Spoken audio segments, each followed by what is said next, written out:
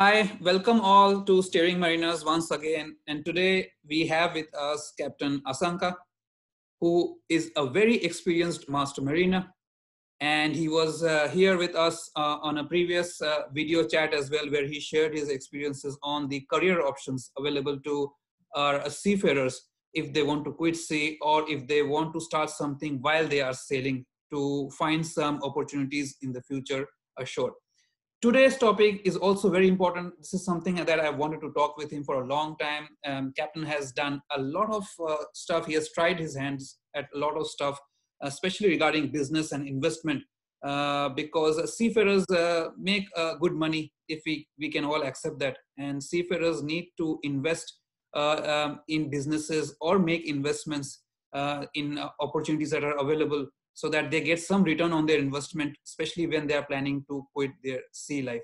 So in that regards, today we'll talk to Captain Asanka and get some valuable tips and advice from him as to what businesses are right for seafarers, what mistakes they can make if they want to get into business while they are sailing or if they have quit sailing and planning to settle ashore. And also we'll talk about some investment options which are good for seafarers, and we'll only be talking about seafarers perspective. We are not here experts on investment, or we are not telling you exactly what to do, but we'll talk about what challenges seafarers face and what they should be mindful of before they spend their hard-earned money and try to secure a future. So Captain Asanka, welcome to Steering Mariners, and I would like to get some advice from you on mistakes that seafarers make when they try to get into business. What are the things they should be wary of, they should be mindful of? Over to you, sir. Thank you for having me again. On that note, first, I think it's prudent to speak about the challenges. So I think one of the biggest challenges seafarers have when they think about doing a business or investments, we'll first speak about businesses and then we'll move on to investments later, is that they think that they can be instantly successful, whatever they do in terms of a business. We as seafarers, when you start getting money and when we are thinking of doing something else, we think that, okay, we can throw money and get some instant success. But I think that is a myth, and we should first get that out of our system. And the other thing is you have to play with your strengths and weaknesses. So as seafarers, because most seafarers like you and I, especially, like we start at a very young age and we know only about ships. And so we have to learn about businesses first to get a hang of it, because that's the other challenge. Because there are so many different types of businesses you can have a look at, but you need to choose whatever is right for you. For example, let's say that there are two different types of businesses. One type of business is where you sell a product, and another type of business is where you sell a service.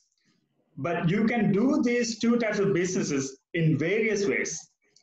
I think the most accepted ways of doing them are online or physically. Like if you're selling a product, say, for example, you sell books or you sell furniture. So you have a physical store and you have a storekeeper and you sell it to other people.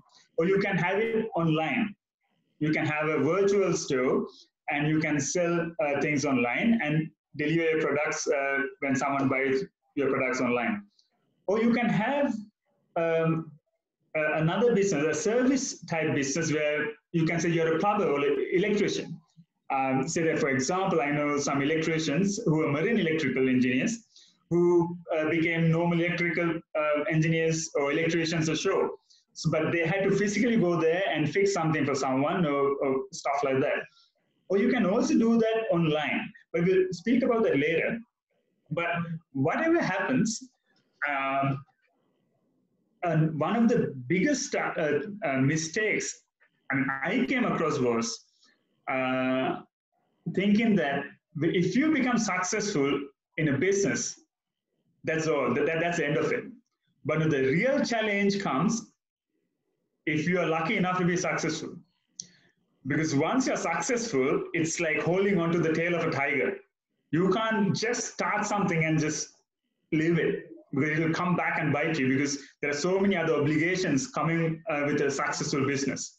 Okay, but one thing I want to ask you is that, of course, one major challenge with seafarers is that, if they are planning to start a business while they are sailing, so they do that a lot. They try to start something while they are sailing, and they know they will not be physically present either to provide a product or a service. And I know you are doing it in a way, and we'll talk a little bit about that later on.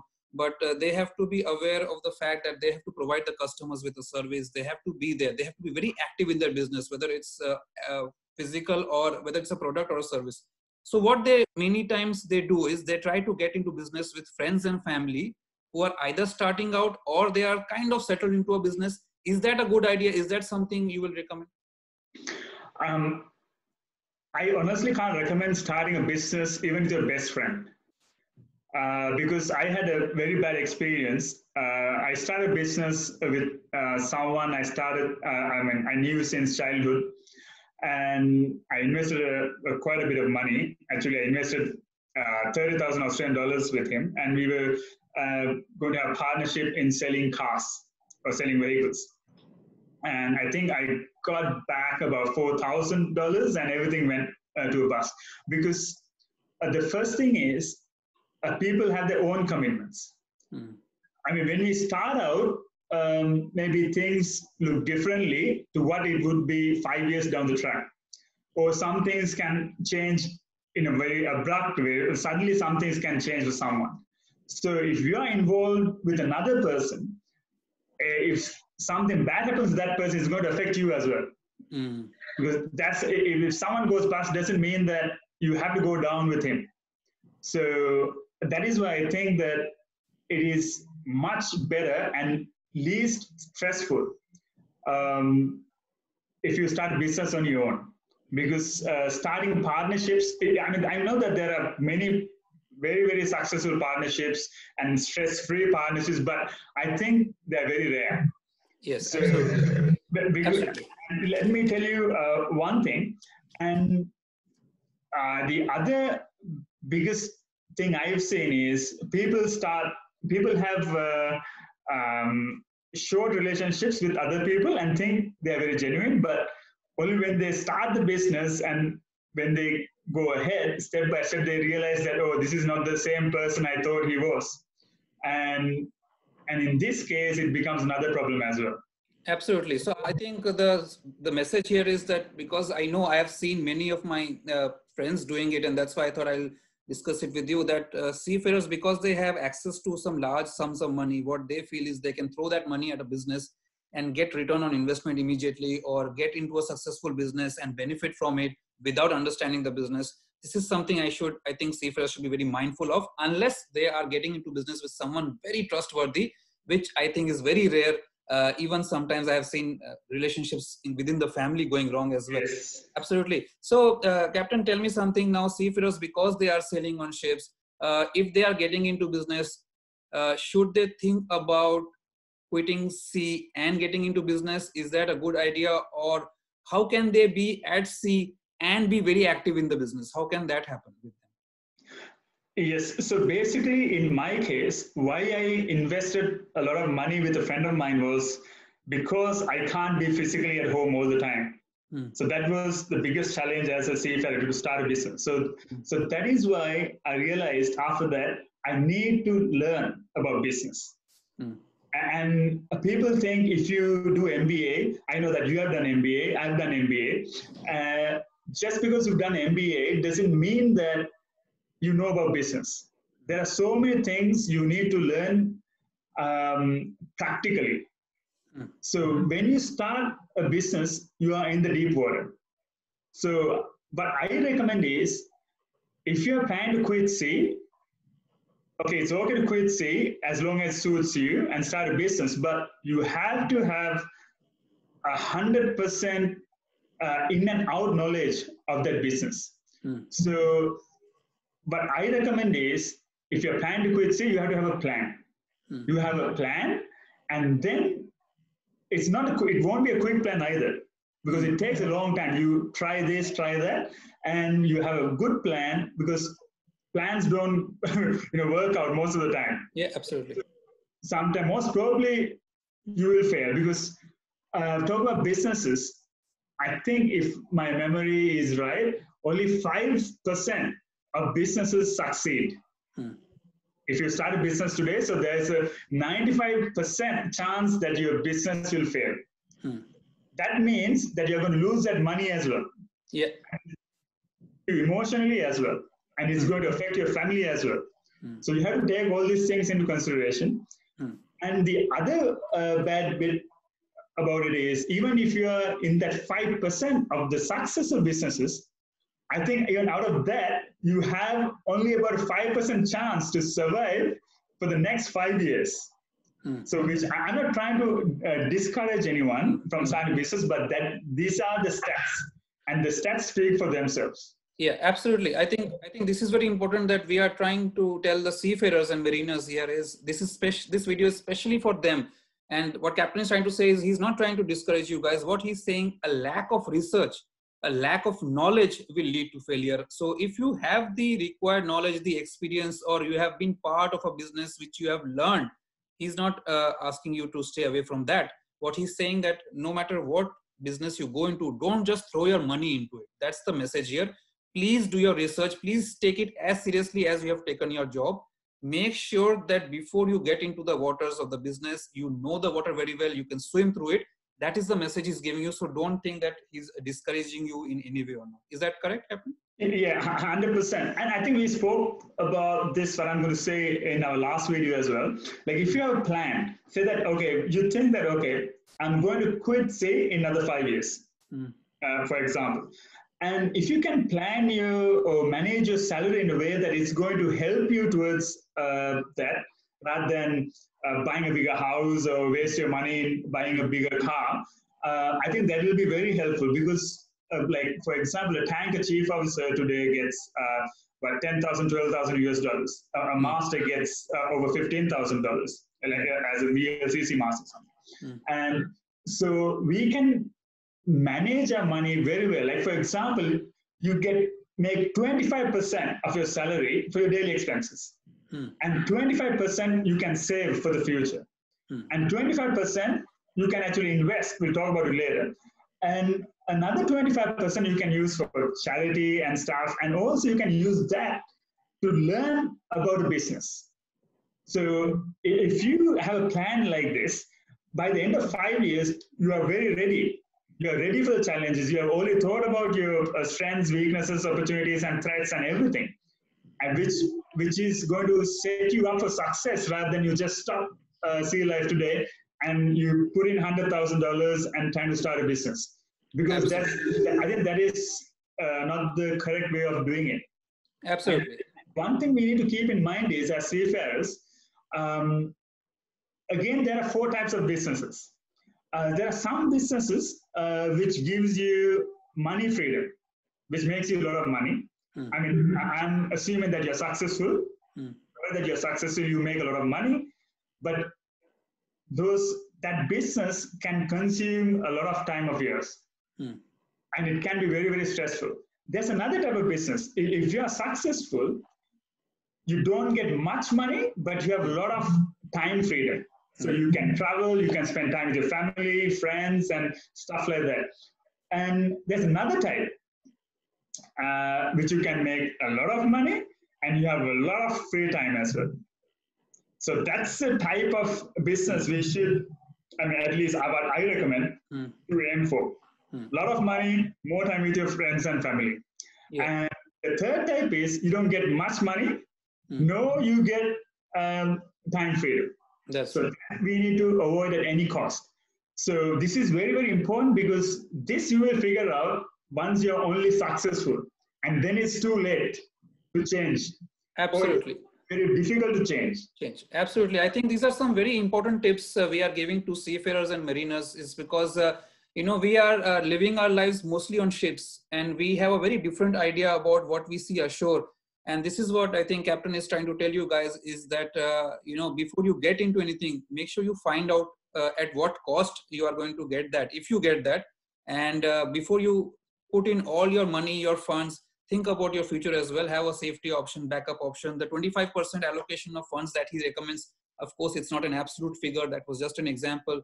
But what I'm trying to tell you guys is that because we come from a very narrow perception of life, that is on ships, life on ships, we see the world very differently. And that is something you have to be prepared for once you decide to get into a field like business. It's like any other job, like any other field, you have to know your stuff. You have to research it very well.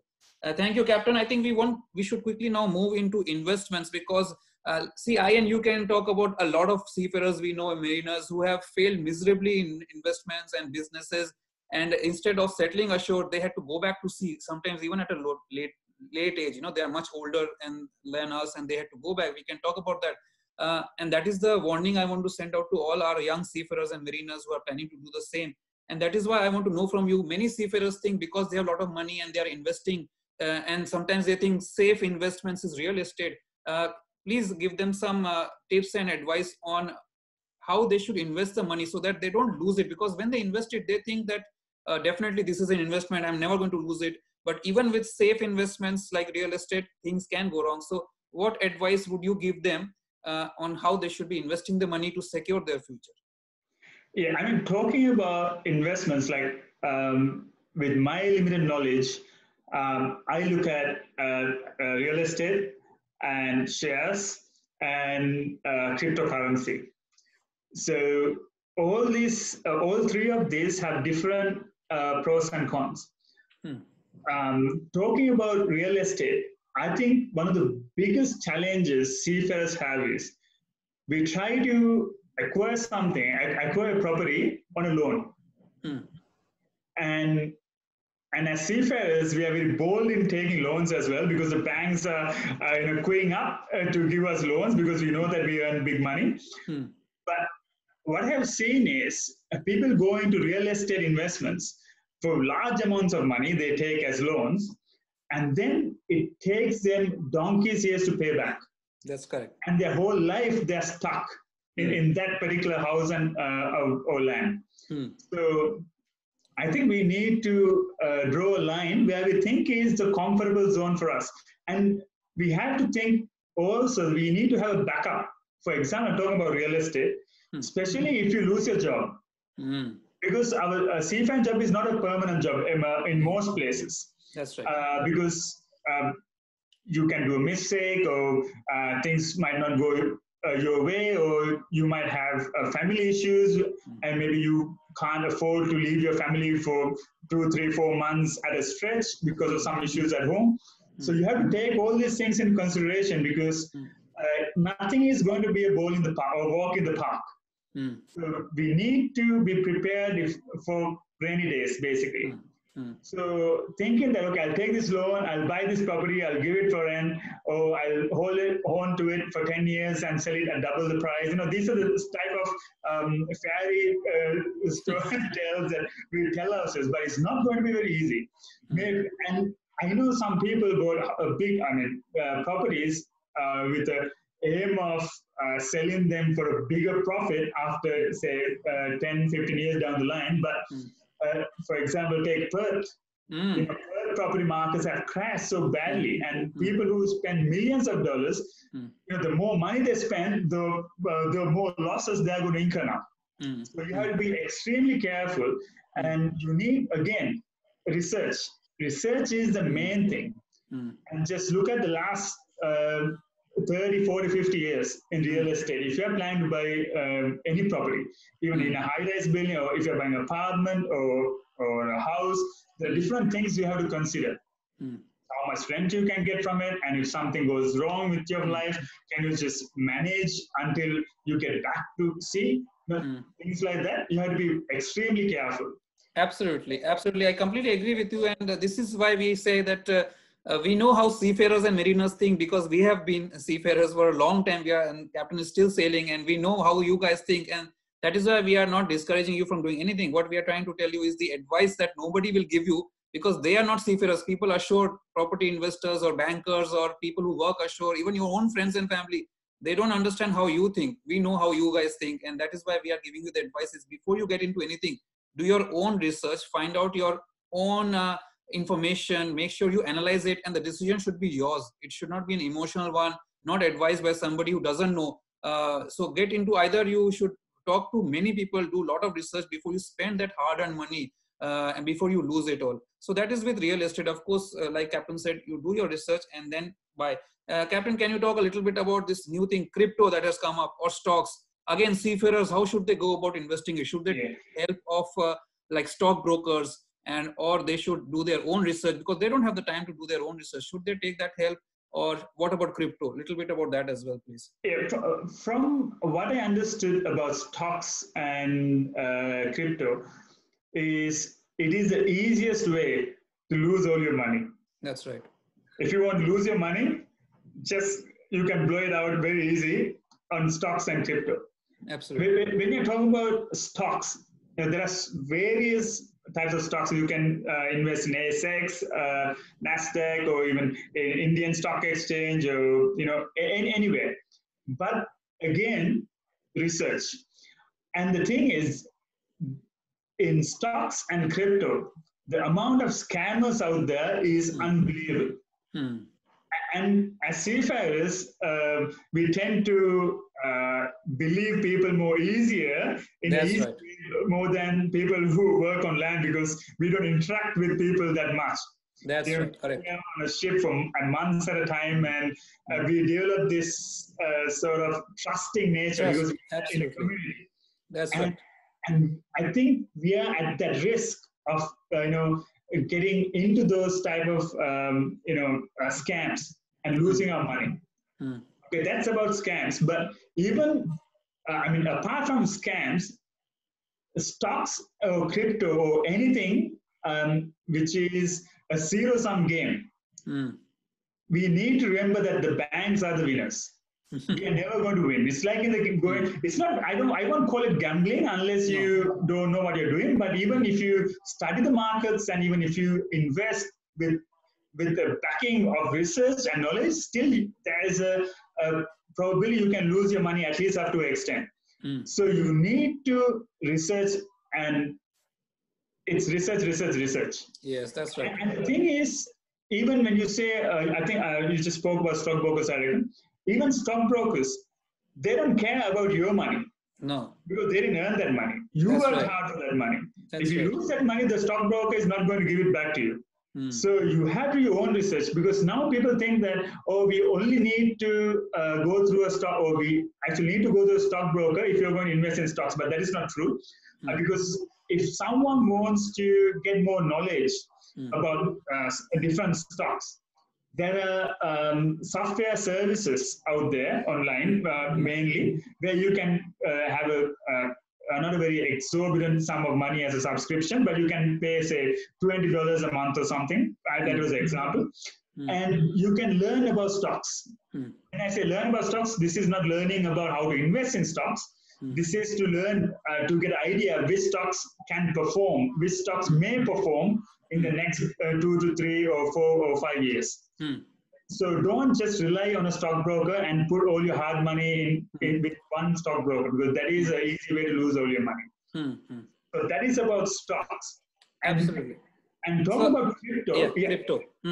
Sorry. Yes, please go on. Crypto. Yeah, talk about crypto. It is even more volatile and dangerous than stock market. Normal stock market investing. Also, when I say about stock market, you can also take the same information for foreign currency exchange, forex markets as well. But when you talk about crypto, they're so volatile, and you can see that many people are making a lot of money in crypto. But the more volatility in the market, the more money you can make, which means on the flip side, the more money you can lose. As well. So even again about crypto, you need to understand what you're doing. You need to understand what a blockchain is. You need to understand what a hash graph is. You need to understand what different tokens do. You need to understand what different coins are made for. And then take a decision which, I think now as of today, I think there might be about more than 7,500 cryptocurrencies available to buy. So you need to be very careful. And if you talk I mean, if you want to get my opinion on crypto, I wouldn't invest in any crypto other than the first 100.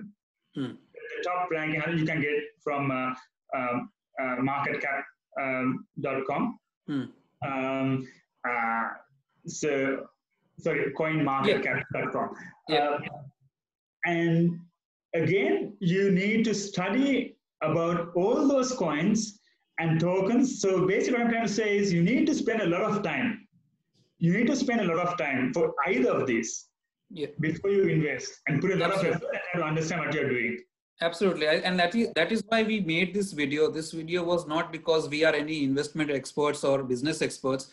What we discussed before we made this video was we have seen many seafarers, and I have made mistakes I don't want to get into, and he has made a lot of mistakes that we don't have time to discuss here.